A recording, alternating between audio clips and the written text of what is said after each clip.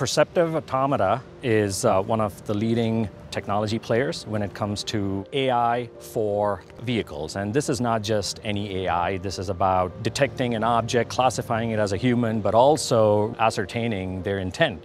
So for us, it's always trying to be on the cutting edge and be able to offer our people and our customers all the technology that we can and be as safe as we possibly can on the road.